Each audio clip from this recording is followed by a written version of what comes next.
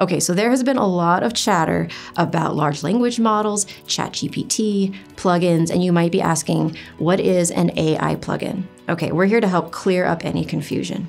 So let's take a step back and think about what is a plugin. It's simply software that extends the functionality of another software application.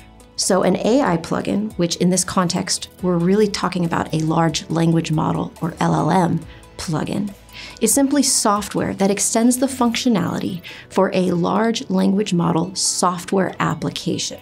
At its core, it's the same thing as a regular plugin. You're going to have a set of functions, and you're going to have an exposed API that can be consumed by this other software application. But because we are working with a large language model, and it needs a natural language description to process and reason over, that's the piece that we need to add to this plugin to make it an AI plugin. So this natural language description is something we call a semantic description. That means it's going to be in a spoken or natural language. For me, it would be English. And you're going to package that up with the semantic functions exposed API, and that's what's going to make your AI plugin.